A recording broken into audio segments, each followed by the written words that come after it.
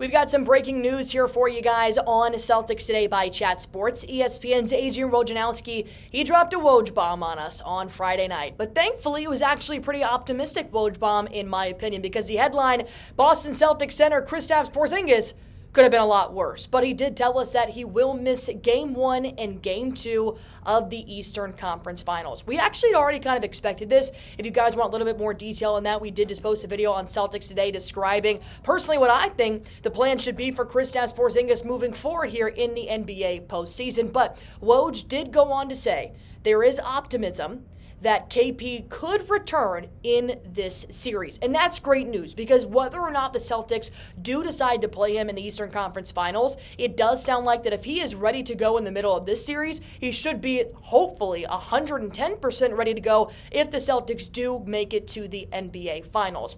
As of right now when I'm making this video, it looks like the Knicks game is actually about to tip off. Of course, they're playing the Indiana Pacers for Game 6. And if the Knicks do win, then we'll be playing the New York Knicks in the Eastern Conference Finals. But if the Pacers win, then we've got a Game 7. If you guys want all the latest information from your Boston Celtics, very free and very urgent, well, this is the place to be. Chat Sports Celtics Today. We've got everything that you guys need, including going live for every single Boston Celtics game. And as always, even if not in the most traditional Chat Sports studio, we always tell you guys the latest about your team. And let's talk about Kristaps Porzingis because the Celtics did win round 1 and round 2 in 5 games, which is always great to hear. But Kristaps Porzingis did get hurt in the middle of round 1 against the Miami Heat. The Celtics went to close that one out. They played the Cleveland Cavaliers, albeit a little bit hurt Cleveland Cavaliers. No Donovan Mitchell, no Karis LeVert, no Jared Allen, but they ended up taking them in 5 as well. And I'll be honest, if the Celtics do end up playing the Knicks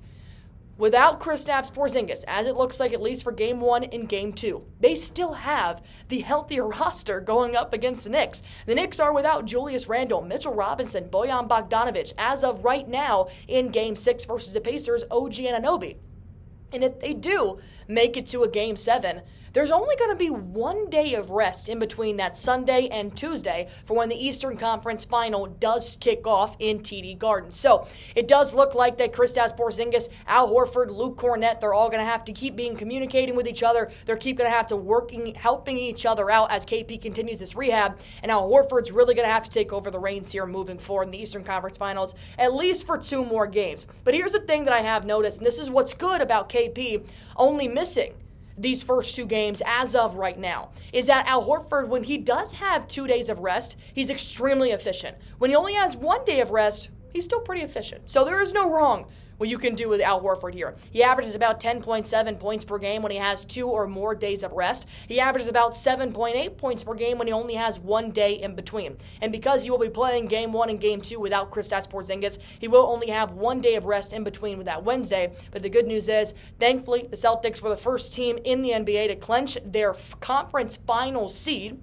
So they do have plenty of time to rest and really make sure that KP has everything that he needs. So I have a question for you guys. Go ahead and give me your one-word reaction to Kristaps Porzingis missing the first game and the second game of the Eastern Conference Finals here. I'm just going to go ahead and say my word is understandably.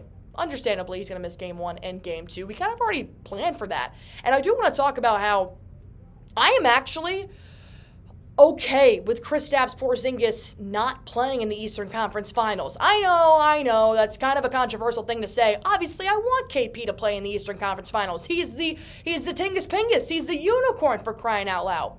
But I do have a lot of faith in the Celtics to be able to beat the New York Knicks and the Pacers without KP. And it may not be pretty. Oh, it's going to be a dogfight if they have to go in there without their big man, Kristaps Porzingis. But like I said, because the Knicks roster is so hurt right now, and while the Indiana Pacers roster is not hurt, I still like that matchup just a little bit better here for the Celtics. And personally, I do think that the Pacers would be a slightly easier opponent than the Knicks just because there's not that rivalry mixed in there. Of course, you got the New York and the Boston fans in there as well. So, with that being said, I don't think Kristaps Porzingis should come back in the Eastern Conference Finals unless they go down in a series. And I think I'm going to stand by that right now. The Celtics have been doing pretty good, and Kristaps' number one thing here is that he doesn't want to re-aggravate the calf injury.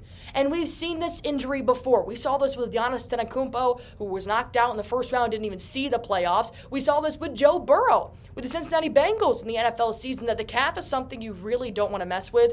And knowing Kristaps Porzingis' history here, he's played 50% of his NBA games in his career, I would really make sure, until you really need Kristaps, I would not signal the bat signal. What is it? Like the bat? You know what it is, the bat in the sky. I'm not a big superhero person. Never mind. You get my point. I wouldn't call on KP until you absolutely need it. And I'm not Joe Mazzulla, so I understand what they will ever decide to do. And I do realize why you would call Kristaps back the minute you can, because he averages over 20 points per game for the Celtics.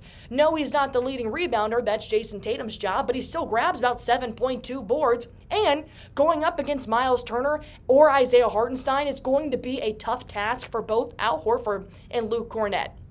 I don't think I would play Xavier Tillman that much regardless of who you play in the Eastern Conference Finals, just because I don't think he has the height that's needed down low going up against these bigs. And I do find his defense just to be a bit too slow for the playoffs just right now. He's more of a stockier, more strong guy down low, whereas Al Horford and Luke Cornett have that height. You saw Jarrett Allen, his wingspan, his height really took advantage of the paint in Game 5, especially when he dropped over 30 points. So you do want Kristaps Porzingis back as soon as you can get him. I understand that.